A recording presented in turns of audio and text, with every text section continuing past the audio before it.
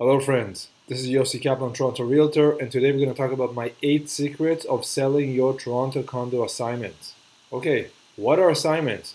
Let's say you're in a situation where you bought a pre-construction condo and now you don't want to close on it for any reason. Maybe you want to take some money out, some profit, perhaps somebody else wants it to buy it off you, or you just can't close, or you moved, or you had a baby, or your life situation has changed. So you want to reassign your condo, you want to reassign the contract. They're going to purchase and sale from yourself to someone else. That person will come in, pay you back for the deposits, pay you your markup, your profit, and then continue the deal against the developer and basically buy the unit from the developer and close it. Instead of you, they will close on it. Okay, so that's an assignment. When you sell your assignment, you do not have to close on it because the other person that is buying the assignment from you will buy it. Okay, and they're going to close on it. So that's the main reason why people want to sell their assignments, take profit out, and they don't want to close, or both. And let's see how you can do that too. Okay, so I got some cheat sheet here. 8 secrets of selling your Toronto condo assignment. So my secret number 1 is how to price. Okay, so first of all, before you sell anything, you need to learn how to price.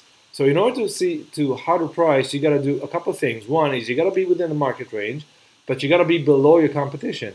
So in the assignment case, your immediate competition is actually the developer who sold you the condo, the vendor. Okay, so let's say they sold you the condo for $700,000, and now they're pricing the same condo at $850,000. There's a margin, there's a markup of $150,000 here. Okay, so you want to offer less than the developer, but more than the market price. So how do you find the market price? You go to a site like assign-condo.com. By the way, there's a new site that we're about to launch. You can kind of a soft launch here. Everything is working just nice. And you can look for similar properties or property the same page, the same building, that you can compare and see how your property, how your assignment compares to. So for example, if you have better exposure and higher floor, which means better view, you may be able to charge more for it. But if your unit is inferior to similar units, you may want to adjust your price below those units to reflect which unit is better than the other. And of course, all these, what's best and what's not so good, it's in the eye of the beholder, okay? Usually the market will agree on what's better and what's not as good. Nonetheless, it's people with people, so the people decide. Okay. Yossi Kaplan Research Realty here. One way to find assignments is to go to my Twitter, twitter.com/Yossi Kaplan, either scroll down or simply put on Twitter, Yossi Kaplan assignments or assignment, and see what comes up. Okay, so Twitter, yeah, still recording here. Twitter is looking at everything with Yossi Kaplan in the word assignments, plural, because I typed it, and then you can basically look at what's available and start following these links and see if anything makes sense to you. There's another article that I wrote, 6 tips of buying and selling assignments. Okay, so you can follow that and get some information on what's available in the market, what are the costs, who you're competing against, so on and so forth, to know what's going on. Another good resource that I have is my own website, urbantorontorealty.com. And this is my main website. I've been posting for many, many years, about 10, maybe more years now, into this website. So just go in here and type assignment and see what comes up. Okay, and you never know what's going to come up. Maybe that piece of information is the one you need. So new assignments at Beach and 60 Colburn, 50 Redpath, King West assignments. How much can you get for the assignment? So you get more information about assignments here. Another way to do it is to go and look at the assignment here, which is the category assignment.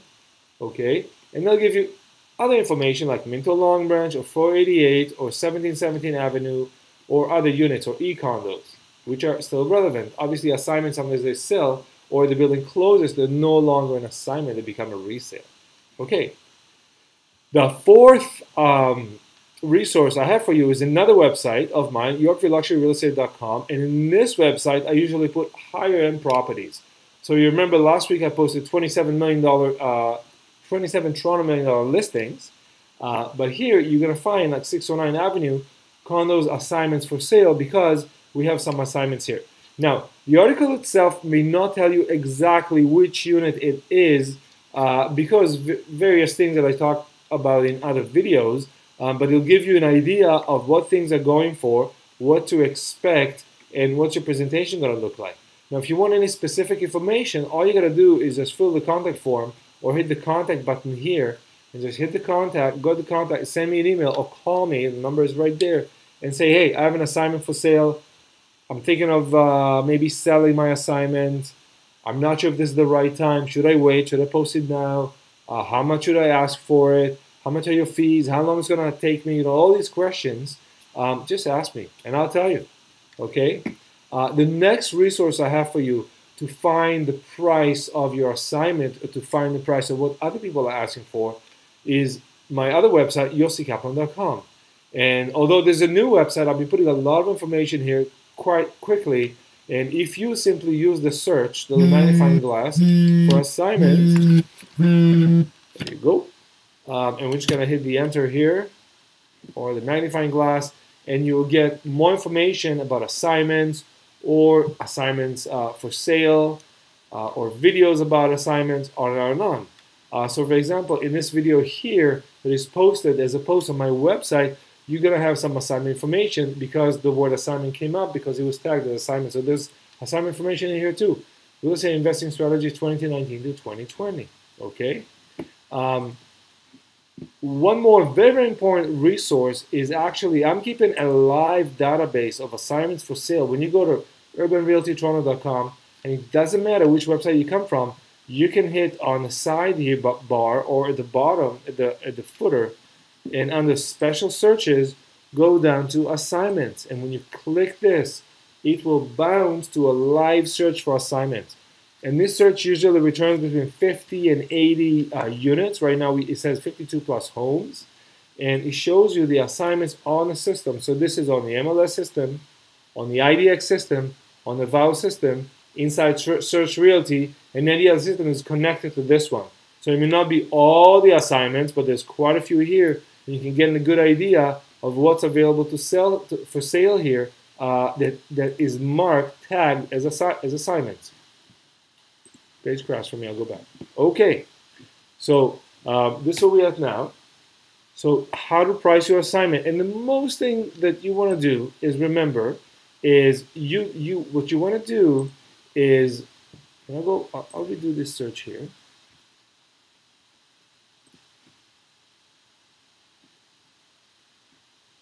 Aha. And what you want to do is you want to make sure that you're pricing reasonably. So if you say, my unit's worth $1 million, but everyone else is still selling at 800, it's not going to work because people are going to do the search and realize your price just doesn't make any sense. So you want to sell your assignment below the developer because people always gravitate towards the developer, but above what you paid for. Give yourself enough margin, enough markup to make it worth your while. Your profit is worth your while, and it's also worth the while of the buyer that's going to buy the assignment from you and not go to the developer. Okay, and about that, I'm going to get back to that in a minute. Okay, number 2 I want to talk about is create a professional presentation. When I'm talking about professional presentation, you want to make sure all the information is there, that all your pictures are sharp, that you don't put like a fax copy paste, I went through the fax a million times floor plan, because all those things exist. Okay, so lazy agents, I've been talking a lot about lazy agents, here to lose. So look at, before you do anything, if you do it by yourself, do the best job you can. If it works for you, why not? If you're using an agent, tell the agent, show me where your listings are. Show me your marketing material. Show me your flyers. Show me your ads. Show me your websites. Show me where you post your stuff. Do you have a newsletter? How many people on it? Do you have Twitter? How many people on it? Okay, on and on and on. And then they'll say, yeah, my name is Yossi Kaplan. I have a Twitter. And I got 2,154 followers at the moment. I've tweeted 2,714 times. So it's quite active. And we're moving along here. We got a lot of posts here. Okay, so that's a good sign. Have you done any assignments? Ask your agent. Yes, I have. I've done it over here. I've done it over there. Have you had any problems? Of course. Let me tell you about the things to watch out for. Okay, so that's a good agent. That's a good professional that they know what they're talking about. Obviously, any agent would like to take the business. Every professional would like the business, but you got to find the right person that's perfect for you. And the first thing, they need to know what they're doing, and they need to create a really good presentation because you're competing with developers. They're using, fancy graphic artists and advertising agencies that specialize in condos. So, people are used to the information that comes in the demo, that come in the developers' marketing materials, and they walk into these demo units. The made sites and the demo suites, model suites. So but you don't have anything to show. All you got is paper. So your presentation has to be very, very good. See what I'm saying? Okay. Number 3, and by the way, there's more information on the website. This is going to be on urbanrealtytoronto.com. That's where I'm posting. So there'll be the video plus the entire text of everything that I've written this morning, about 1,500 words, a lot more detailed with all the links that you need on urbanrealtytoronto.com, this site. Okay, the next thing I want to talk about is parking, lockers, and extras. Okay, with assignments, it's not like you got an MLS, because there's no MLS. You cannot post on MLS. There's no standard structured way that you can show your assignment unless you go to a website like Assign Condo, and that's what we're doing here. We're creating a structured way to enter all the information into the database and to present it in such a way that you can start getting a good idea of what's going on here. So in this case, the page for 488 University will load, and if there's a video, will come here, and here you get the information, very similar to MLS, property type, city, square footage, bathroom, bedrooms, where it is, all that stuff. Then you get the information detail, maybe a link. If any floor plans like this one, it'll be right here. You get a map with this unit, and then you can click around and compare it to other assignments in the system. For example, this one, and of course, the form to contact. So that's good presentation, and this kind of presentation will tell you if there's parking, if there's locker, if there are extras, if there are balconies, what the size, so here it says large balcony, southwest view, high floor, 1 bed, on and on and on and on. So it gives you a good idea. So you have to include all the little details here, and make sure, is there parking? Is there locker? What about the balcony? Are there terraces? How large are there? And of course, we want to know the upgrades, special features, discounts, rebates. Some developers will offer you a TV when you close. All that information has to be included. So AssignCondo.com actually includes all these things. When you go to sell my condo, if you wanted to sell, you want an evaluation, and you fill this form will actually ask you all these questions. What's the description? Upgrades and extras, discounts, all the rebates, all the stuff you got. So original price, when you bought it, what was your deposit structure, on and on and on. So the reason it's going to ask you all that information so you can create a proper file so you can sell your assignment better. Okay? It makes more sense, because imagine you say, yeah, I have something to sell, but then people have to ask you, okay, so what is it? How many bedrooms you have? Do you have parking? If you give all the information right up front, and that's my thing, like I share the information with you because the person that wants the information will say, that is the one I want, and we'll go for it. The person does not want that information, not that unit for them, will appreciate that, the straight up, sincere, honest, fully disclosed way they represent. Will come back, so the next unit, maybe they're going to like that one, and they're going to keep coming back because they know that Yossi presents fully disclosed information about a unit, which is very, very important, because we want to be straight up and really be what we do best, which is information brokers for a very specific topic, real estate, investing in a very specific market, Toronto. Very, very specific. But like an expert, like a surgeon that puts back the fingers that fell off, or whatever, that painter that does this type of art, whatever it is. Okay, so that's our specialty. Make sure all the little details are checked. Okay. Number 4 out of the 8 is pick the right assignment agent and lawyer. What do I mean by that? So, there are 55,000 agents in Toronto. There are many, many lawyers in Toronto, and really you have a choice of using so many people. So how do you pick them? Okay, so when I go and pick a professional, the first thing I want to know is, can you do the job? And of course, they're all going to say, yes, I can do the job. But the question is, can you do the job? Have you done the job? Can you show me jobs that you've done. Now, it doesn't have to be exactly the same. I don't care, but if you've done an assignment, you understand the principle. If you've done a few assignments, you for sure understand the principles.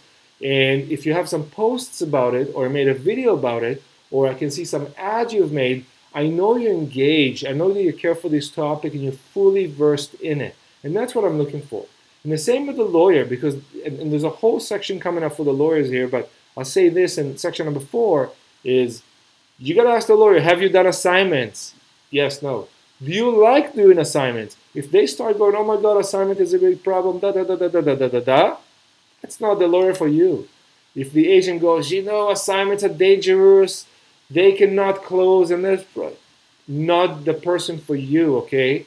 If they're positive about it, say, yeah, let me help you. Absolutely.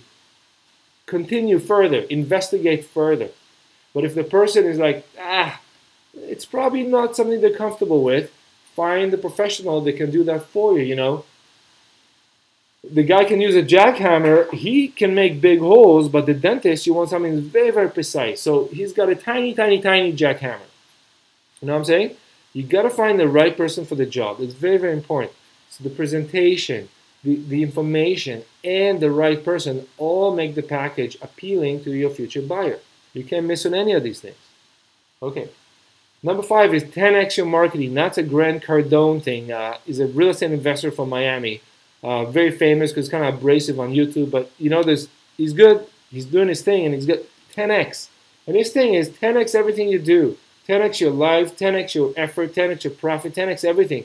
Make it bigger, better all the time, but be focused. How do I make it 10 times better? So what do I mean by this?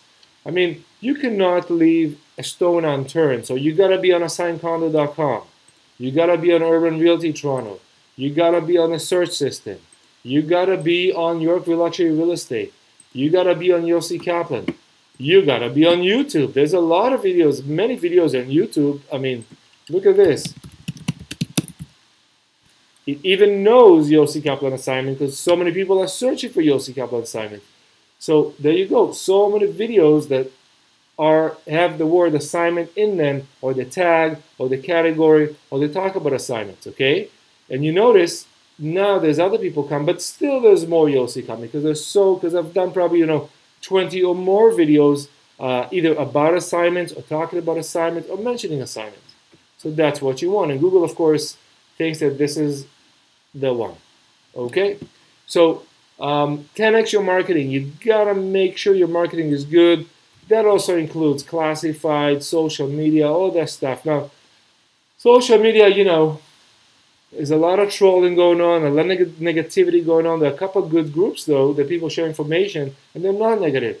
And those are the groups you want to be in, or maybe they're agent-only groups. And then you can ask your agent. You can say, Yossi, make sure you put me on the agent assignment groups. Okay, sure, no problem. So that's what 10x marketing is. Okay, make sure you're on these systems, because these index systems, they get scanned by Google. This system here creates a page. It creates a unique page right here, /property/488 University Avenue. So this is a unique page for this assignment particularly. And because it's a unique page for this one, Google can scan it. Very, very important, because then Google can find you. Okay. Number 6 is working with assignment offers. I'm just going to move through the visual just to make it more interesting, okay? But working with assignment offers, what does that mean? If you're selling the assignment, okay, and the assignee comes with their agent and they send you an offer, you need to understand how to work with these offers. They're not like getting offers when you sell your resale, the house you lived in for so many years or your condo. So that's what I mean. Okay, here's what I mean. And what I mean is, assignments could be very tricky because a lot of people will try to take advantage of you. Agents will try to take advantage of you. Lawyers will try to take advantage of you. Other buyers and sellers for sure will try to take advantage of you. It's kind of a bit of a Wild West situation, assignment, but it's not so regulated. Nobody's counting how many assignments are done. Nobody really knows, except for maybe Canada Revenue, but maybe they don't have been counted. I don't know. So you gotta watch out. So the first thing you gotta understand, you're gonna get a ton of low ball offers. People are gonna throw offers at you really, really low. You know, you bought your condo for 450, you're selling for 600, and somebody's throwing you offers in 499. Should you take it? Well, you know, that depends, but if your unit is really, really good and other people are selling for 600 and all else is similar, you should probably get around that price, okay? So don't worry about the lowball offers. Maybe they're just testing you, maybe they have no money, or maybe they're just like looking for a good deal. I don't know, but use the right agent to work with them and to find out if they can actually purchase or not.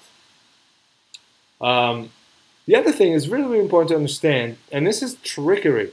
It's hard to estimate if the offer is real, okay? What I mean by real, I've received so many offers where the buyer did not even intend to close, okay? So why would they do that? Number one, they're delusional. They're just crazy. They just basically want to feel that they can put offers. Number two is they got ill advice, okay? Somebody told them, yeah, you should do this. Maybe you can flip it again and make more money. Maybe, I don't know, I don't know. They got ill advice. They don't have enough information.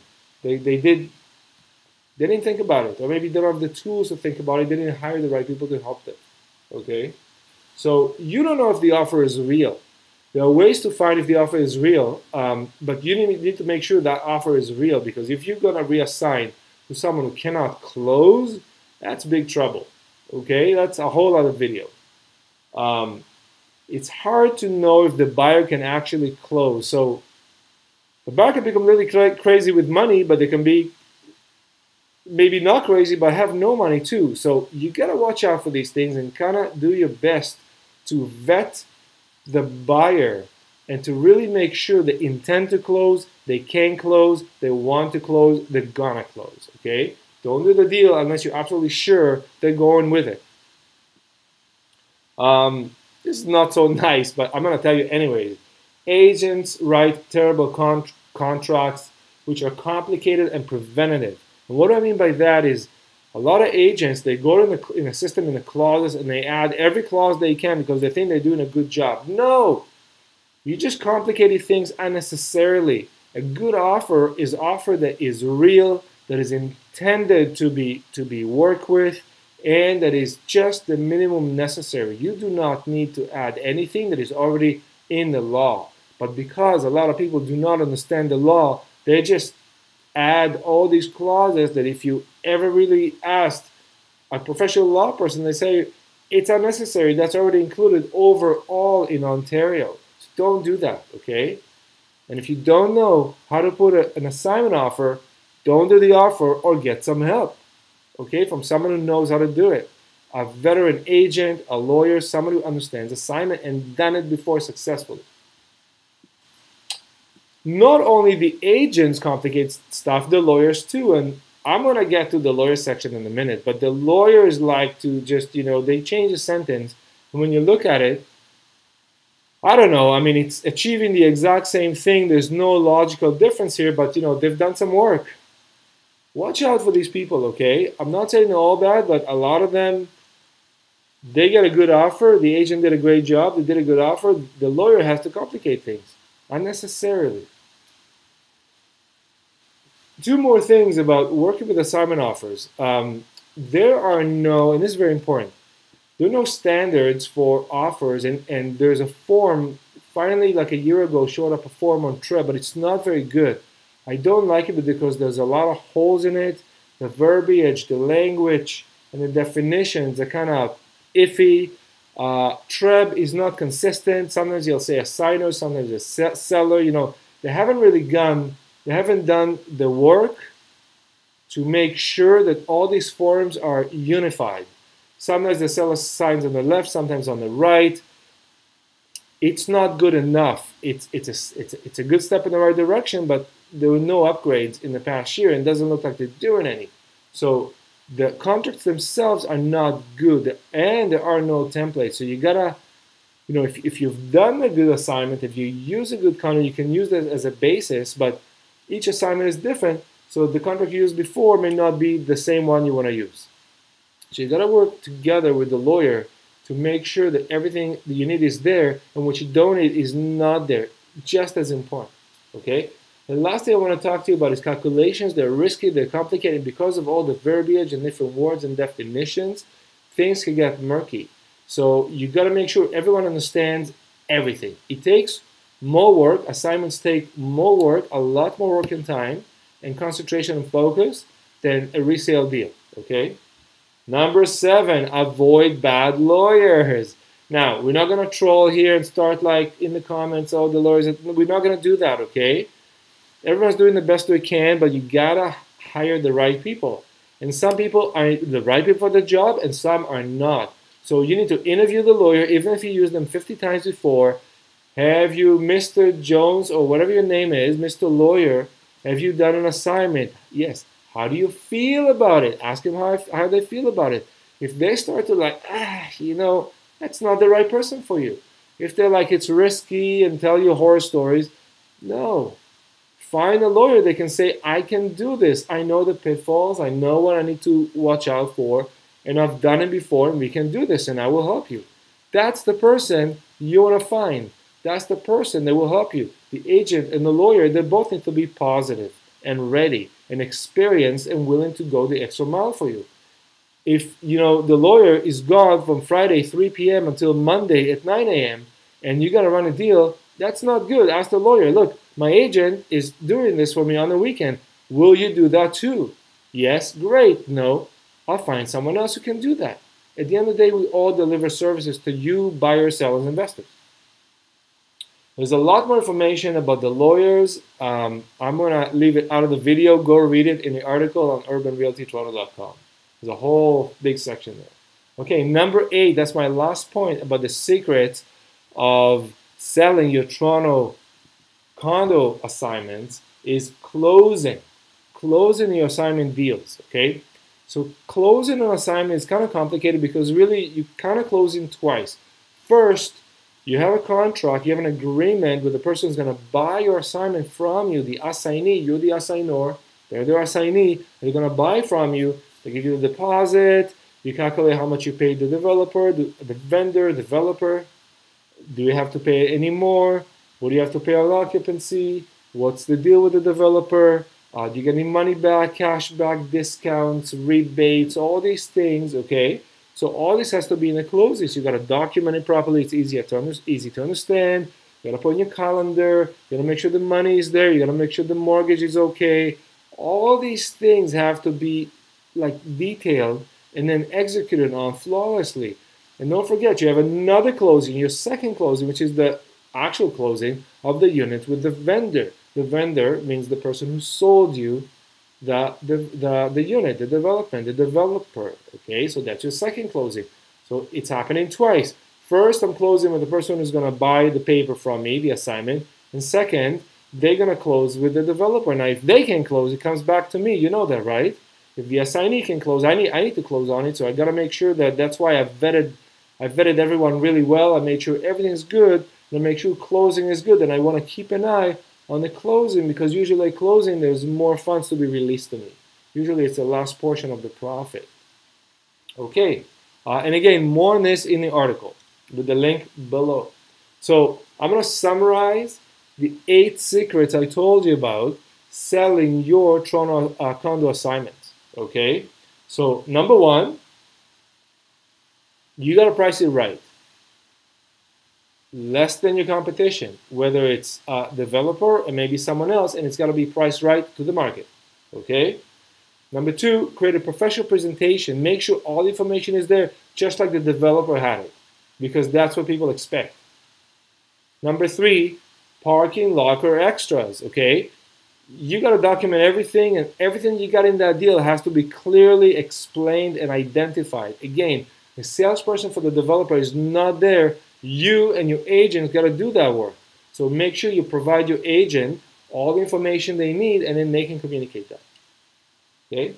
Number 4, pick the right assignment agent and lawyer. The people who work with you on assignment are crucial. Okay. So pick the right people that have positive attitude towards this business and can deliver. Number 5 is 10x your marketing. Okay. So ask Yossi to put it on Twitter. Ask Yossi to put it on assigncondo.com. Ask Yossi to put it on urbanrealtytoronto.com. Ask Yossi to put it on his MLS system. Ask Yossi to put it on Yorkville Luxury Real Estate, on yossikaplin.com, on YouTube, on social media, on and on and on and on and on, okay? Make sure you 10x your marketing. You cannot miss a point. And there's more sites. I have a list. Actually, I have a cheat sheet, a checklist, a to-do list. And in the office, then I send it to the office, and they send it to all their contacts. Plus, of course, the mailing lists, the word of mouth. I know someone. There are little quiet links that I have right here in my phone that you can know about, okay? But these are people, investors say, you know, if you find this type of investment, I'm interested. And maybe that could be yours, okay? Number 6 is working with the offers. Be very careful working with the offers. You got to vet the offers, but you got to make sure you can take this offer to the end. Number 7 is avoid bad lawyers. Lawyers with negative attitude toward assignments should not be used, okay? Use them for whatever they're good at, but if they don't like assignment, find someone who does, because they're naturally will be more positive about it, and they want to close it just as much as you do, okay? And number 8 is the closing. Remember that you're closing with the assignee, and then the assignee has to close with the vendor, which really, that's the only when the final closing, registration as we call it, has happened, you're off the hook. So that's what it is, okay? So these were my 8 secrets, very important 8 secrets of selling your Toronto condo assignment. Thank you very much. That's it.